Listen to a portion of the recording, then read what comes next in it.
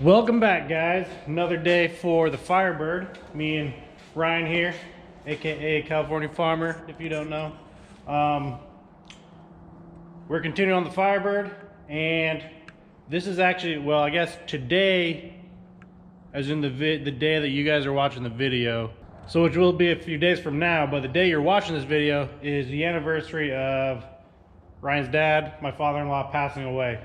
So we were thinking, because I was going to do brakes for this video, just get them mounted, but we were thinking, how cool would it be to mount the engine transmission on the 1 year mark, because he would be really pumped about that. So that's what we're going to do. It's kind of buried over here,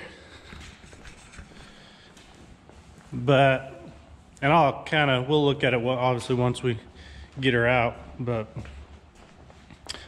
for those of you that are new or don't know, we have a Ls3 crate engine built by Blue Print Engines, and then it's mounted to a T56 transmission. So that is like the bee's knees.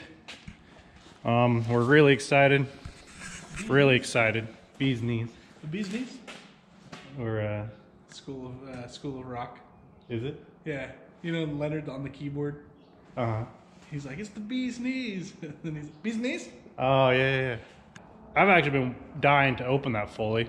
When we first got it, we just kind of cut it open to look at it, but we haven't like really opened it up. So this is actually going to be like kind of the first reveal for things. So yeah, we're going to pull that out real fast, and then we're going to have to get the engine hoist out, which that's already out. Yeah, so mainly just got to clear this out of the way. Got a pallet jack right there handy. So yeah, let's move it over to the frame and we can kind of unbox her.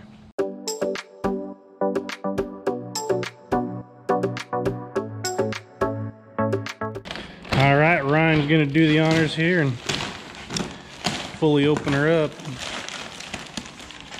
Like I said, it is an Ls3 engine. Obviously a little modified. Tremec T56 6-speed transmission. So yeah, this was bought as an entire package. This was engine dynoed and everything before it left the shop. I think if I remember right, it made 530 crank horsepower on the engine dyno. So is that what that is? Is it from that can? I guess we have diesel leaking out of our truck. So we got to figure that out. Well, crisis averted. It's just a fuel tank that didn't have a cap on. So easy fix. Guess back to the Firebird. So I guess nice thing about crate engines, or I guess an engine of this caliber, is it already has the harness and everything. Like really, it's a lot of plug and play. My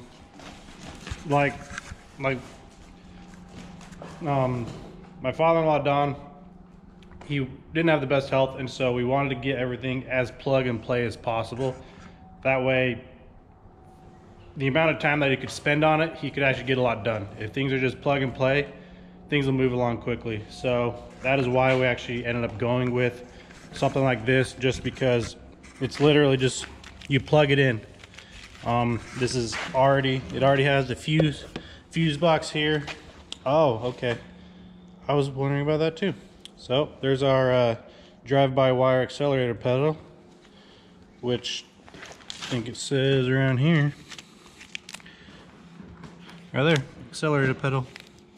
So yeah, this is gonna make things really easy when it comes to the engine side of things. Yeah, there's an ECU somewhere. It might be in that box. So like I said, it's already tuned and everything. Yep. So yeah, this box has the ECU. Boom. Plugs in to this, I assume. These looks like ECU Chevy Performance. Yep, so yeah, this will just make a lot of things easy, and it's very cool. So I guess first thing first, we need to figure out how to lift it. Normally you'll have the intake manifold off and you can put the valley pan lift on it, but I don't really want to do that. So yeah, we're gonna have to figure out a way to lift this without bending or breaking anything. And then we can get the engine mounts on it and set it down on the frame. All right, we got this thing farmer rigged up. Got some straps going underneath. The oil pan come through here, making sure everything can't get bent or squeezed too tight. Then here we just have a strap wrapped around that a few times, double wrapped. And I think our game plan is to lift the whole thing up, because right now it's kind of too far. We can't extend this out anymore. So we're gonna lift the whole thing up, then kind of let it swing back and set it on the hoist, and then unbolt the crate and lift the engine and transmission. So that's the plan. We'll See if that works. We'll see if that actually works. So yeah, I guess just start slowly lifting, and I'll make sure nothing gets caught.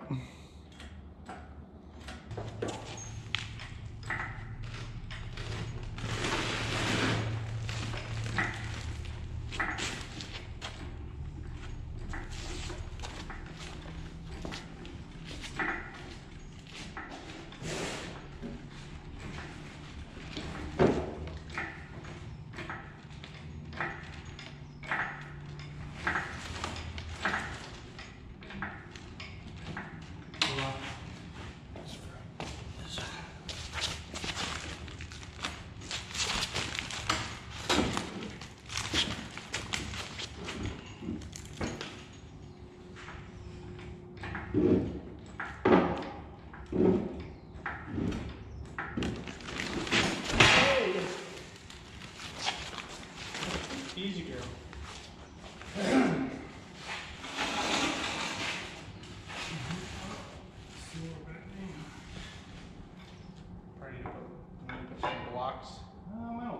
So that went pretty smooth. Ryan right now is just unbolting the shipping mounts. All right, we have this thing hovering. Kind of, it's not really sketchy. It's just, I don't know, you don't like seeing any engine hovering in the air. So yeah, we're gonna take off these shipping mounts. This is what they use to ship it to or mount it to the crate. So unbolt those. Then we have these mounts I got from Speedway Motors, and they should just bolt right on like so. And then we have the motor mounts there, so those are pretty straightforward. So let's get those swapped over, and then we can see if we can set her down on the frame. All right, we got the engine mounts on. They were pretty straightforward once we figured them out. In theory, they should just sit right into the Roadster Shop's engine mounts there. So yeah, I guess the fun part of getting an engine hoist to roll with an engine on it, which never works. But yeah, I'll probably set you guys up and probably just watch us struggle.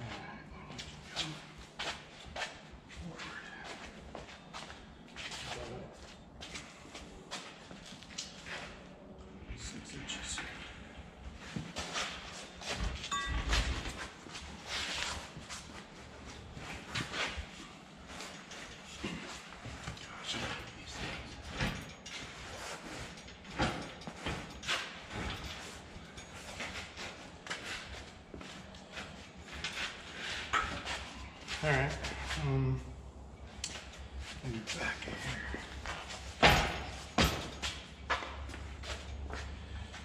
Now, lower it, and I'll put this item first since it's the low.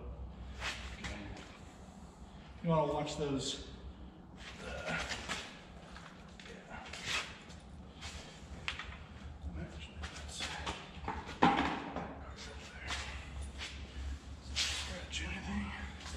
Alright, really smoothly.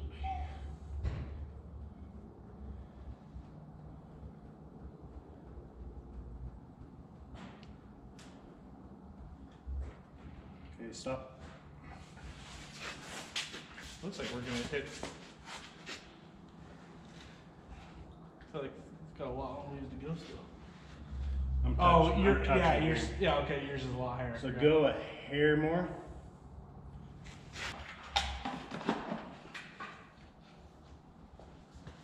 I guess just keep going.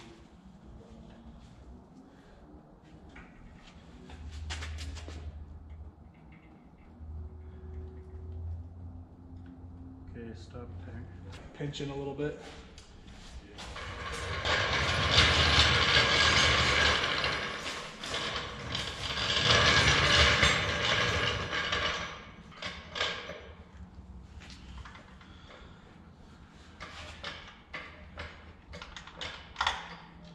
Getting better? Yep, it's through. Perfect.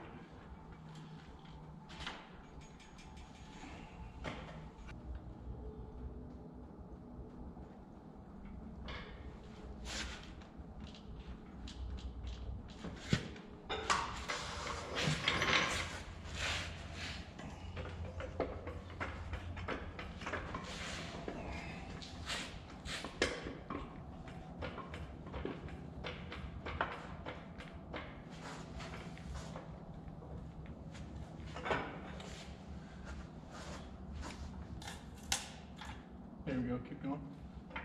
Right there. Where's the other bolt? Right on the control arm, right in front of your face.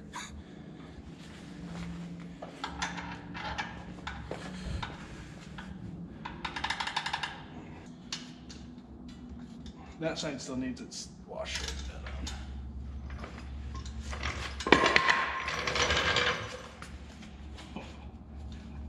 I know.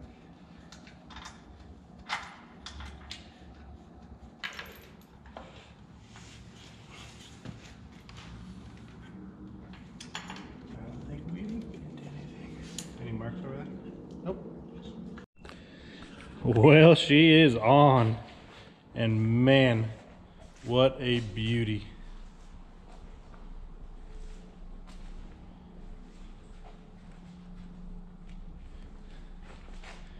And everything fits perfect. We're a little nervous there for a bit because the oil pan here is sitting kind of on the rag and pinion, but then we realized that we still have the back here mounted up just because we don't have a transmission mount yet. So once you lower that, the 3 or 4 inches, that's gonna get this off just fine. So other than that, the clearances are perfect, which really this frame was made for this engine transmission setup. Those are kind of, when you're selecting the options on the frame, you tell them what engine and transmission you're planning on using, and they build, which really it's probably just the mounts that they adjust. So they build the mounts, the frame around what you are using. So it's pretty cool. Obviously we still need to figure out what to do with that mount. I don't know if I need to buy something that bolts onto here and then the mount, because I just don't know, which I can just buy a mount and see if it'll bolt. I don't know. I just don't know if that clearance, with how wide this is, if it's gonna sit low enough. I don't know. I obviously designed it for it, so maybe it'll work. I'll just have to get a mount and see. But yeah, we're super excited. It's cool seeing this finally come together. We've had this engine for probably a year and a half, is just seeing these together is just finally coming together. So, but I think that's where we might end this one. We got her on there. Obviously, still need to bolt the transmission on, but she's sitting there. I guess next step is brakes and all that. Brakes, the third member, and then we can figure out drive shaft stuff. And then really, besides the fuel tanks and all that, which I need to talk to Roadster Shop and see best way to do for a fuel tank. I don't know. Obviously, we're probably just gonna buy theirs. You just, I don't know, the do-it-yourself in me, like, it kills me inside because it's like $2,000 for their fuel tank, but at the same time, it's comes ready to bolt on and everything, and it'll look a lot better than what I can do. So we'll probably buy the tank. I just wish it wasn't so expensive, but I guess everything here is expensive, so I guess we'll just continue that theme. So yeah, we'll end this one. Next video, probably gonna do brakes. They're sitting there waiting. Yeah, I just wanted to get this done for my father-in-law because I know he's here pretty pumped just as much as we are. So, all right, thank you guys. We'll catch you on the next one. Peace.